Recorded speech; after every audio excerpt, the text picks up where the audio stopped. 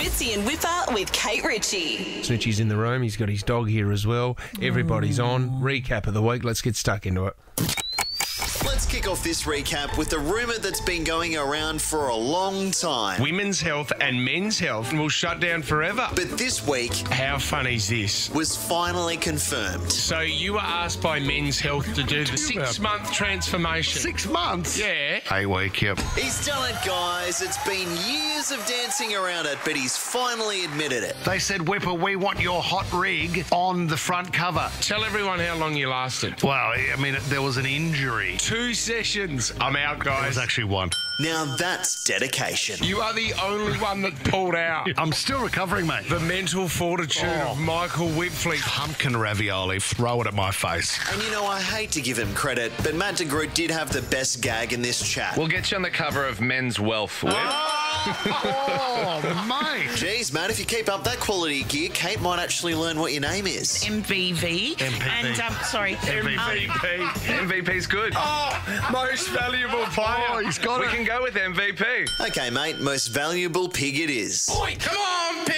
Julia Morris and Dr. Chris Brown both joined the show this week. Hold tight for 2 seconds, Brownie. I'm holding tight, all right? I know you are. And Dr. Chris Brown managed to sneak in this dig right before the interview kicked off. You're with a polo shirt today, Whipper. That's a surprise. Can you see us?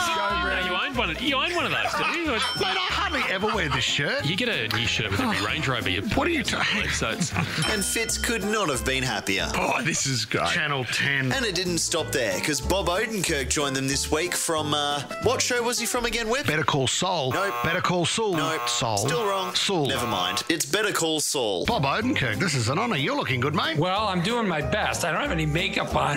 And he threw in this little cheeky dig right after the interview ended. Thanks, guys. Thanks, everybody. Thanks, Bob. Good luck with the radio. Maybe it'll work out. Maybe you'll get a job.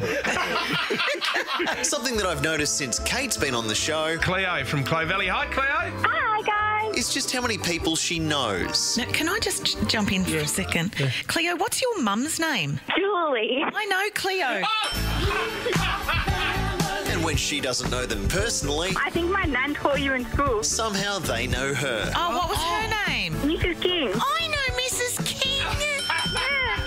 Nan. Yeah, it seems like half of Sydney knows Kate personally. Hello. Hey, Richie. Julie. And on the other hand, we can't get Whipper's dad to even acknowledge that he exists. Hello. Dad. Love you, Dad. Great story. Well done, mate. Something I've been enjoying on the show recently is Kate and Wippa going head-to-head in I'm Still Standing. Almond honeycomb crunch, classic and ego caramel are all flavours of what? Kit Kat. No. Can't believe you've gone out on a Magnum ice cream question. It's really shone a light on just how competitive Kate is. I'm going to win it now. Oh, I won. Absolute rubbish. So good. So competitive, in fact, that her reaction to this question made Matt DeGroot swear live on air. Damn. Thank you. Oh my God. Oh my God. Jeez, it's been a while since I've used this one. Matt DeGroot has up again. Come on, piggy. Now, before we go, it's been a while since we've gone for a stroll through the Questions Hall of Fame. Come and take a walk with me. On your left, you'll see legendary interviewer Liz Hayes. I'm Liz Hayes. Yes, you are. Absolutely wetting myself as I sit here. Okay, Liz, well, the bathroom's down that way if you need it. I'm Liz Hayes.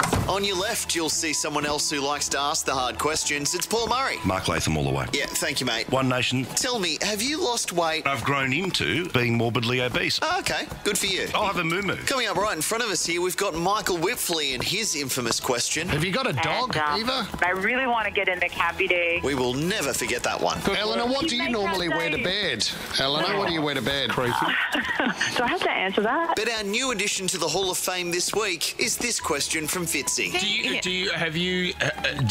I see. This is. I don't think you would be. Mate, it looks like we're going to run out of time. Is that? Does it? Do you cheat? See you guys next week.